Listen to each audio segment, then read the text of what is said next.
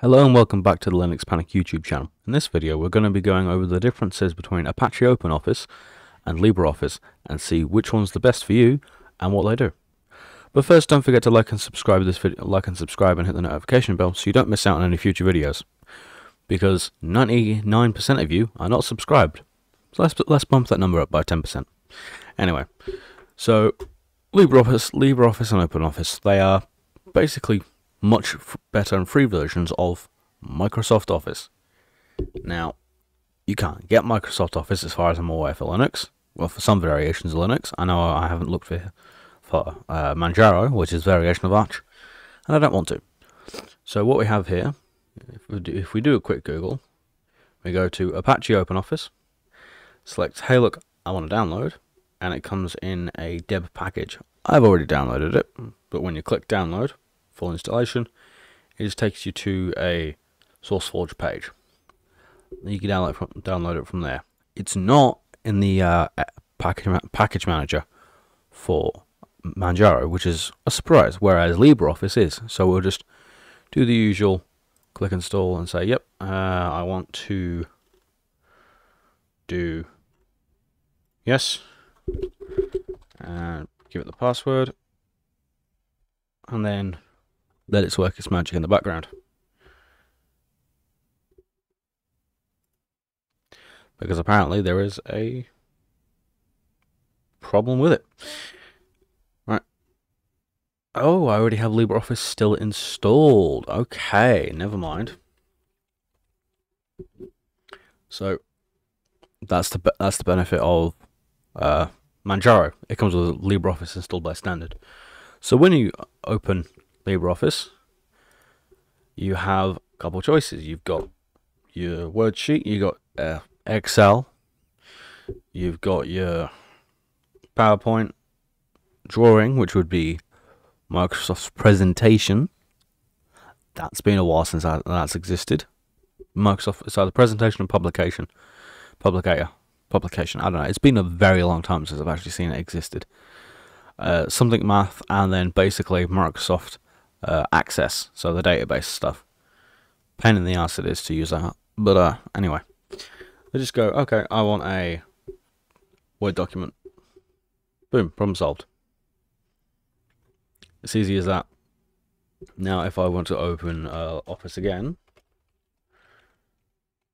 LibreOffice again, it keeps everything here. So this is a different file, this is a different file. If I were to go here and just go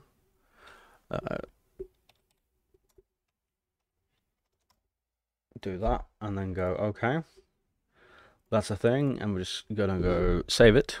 We're gonna go save as, just call it thing,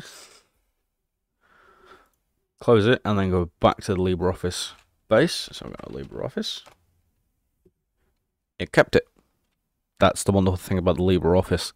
It allows you to see the recent documents, as you can see here, of all the other softwares, which is pretty nice. It allows you to keep everything in one place, even if you do save them in 3, 4, 5, 6 different places.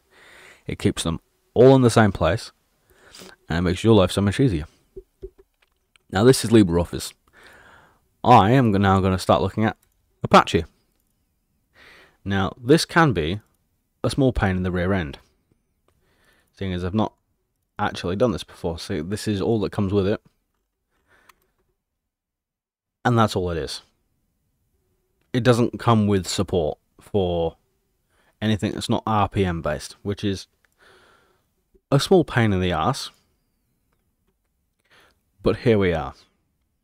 Now, as we can see, LibreOffice is widely supported by a lot of things. Widely supported by a lot of operating systems. It comes installed as standard for Manjaro, which is very nice. It comes installed as standard for a lot of other ones.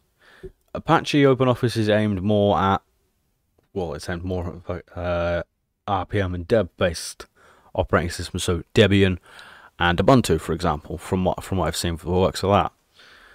It's not really designed to work outside of other operating systems, based on other variations save Ubuntu Debian based ones. So it's kind of a pain, but it does work for other Linux variations. But when it comes to Office processing suites, I do highly recommend using LibreOffice. It works, it's got a nice UI, it saves everything here. Yeah, things do look a bit funky. Yes, create a new database, just finish. And no, I don't actually want to make something there. So it does look a bit funky, but you've got this. This is better than Windows. You don't get this with OpenOffice or Windows. You got a math-based formula-based program. As far as I'm aware, Windows don't support. You don't get this from Microsoft. So you're suddenly looking at something very, very nice. So my recommendation when it comes to an Office processing suite would be LibreOffice. Also, it comes with templates as well. So say I want a writer templates. Gives you a load of stuff. Looks nice. What about spreadsheet templates? Non-exist, that's fine. PowerPoint spreadsheets. I don't know why you would need a piano unless you are teaching piano or something. But yeah. This is LibreOffice. It's much better. I would advise you to use it. It also does work on Windows as well as Mac OS. So you're looking at something that is wide-ranging, much better than Microsoft Office is. And the one key difference, it's free, which is very good.